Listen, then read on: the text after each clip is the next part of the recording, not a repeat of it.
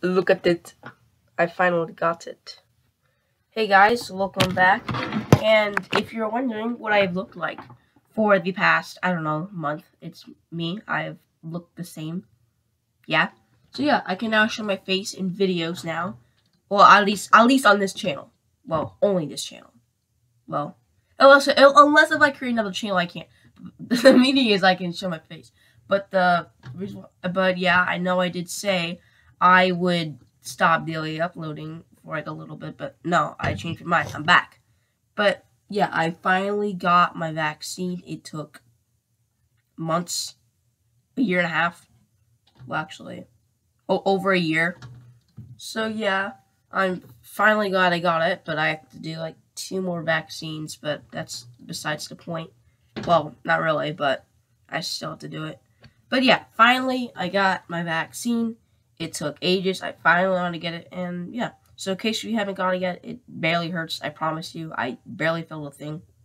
But yeah, just take a deep breath.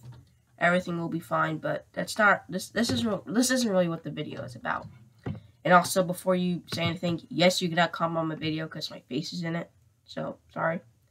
But yeah. But here, the main video is like how much we went through, or how much pretty much I went through. So yeah, let me get out my trusty mic and show you what I went through. The time is January of 2020. The decade just started, and I was feeling good. I was in school, and then my English teacher showed a chart of COVID-19 cases. There are barely in the United States, Japan, Thailand, and a shit ton in China. But the month of January, I didn't really worry about it until about a month later in February, where like the NHL and the NBA went under lockdown, which sucked. And then on March 16th, 2020, was the first day we went under lockdown, which again sucked.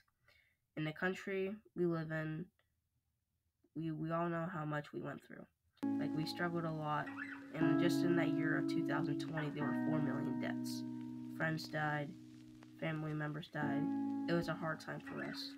Luckily, about a year later, the vaccine was introduced, and coronavirus finally got better.